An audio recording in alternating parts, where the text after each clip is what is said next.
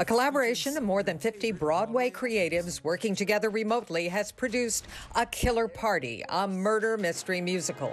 It's a 9-part series. Think of Clue online, with music and actors performing the script in their own homes.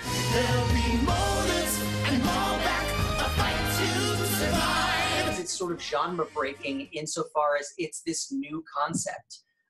And basically it's, everyone filmed in their own space. You have to go and execute it as your own cinematographer, as your own lighting designer, as your own sound engineer. And it's a lot of things, a lot of skill sets that we're frankly used to experts handling. Lots of Broadway faces here. Chicago audiences know Spector from Jersey Boys and The Cher Show. You'll also spot Hamilton's Miguel Cervantes. Who do you play? I play, get ready, because there's a lot of puns in this show.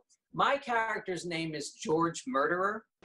Now, that doesn't necessarily mean anything. That's just a family name, which George is always very quick to point out. Ticket sales for this musical help support the artists and the presenting theatrical companies. I didn't get into it because there was necessarily promise of money. It was, it was to be able to do something, to work with our friends, to feel normal. Want to go to a killer party? Log on to BroadwayInChicago.com for tickets.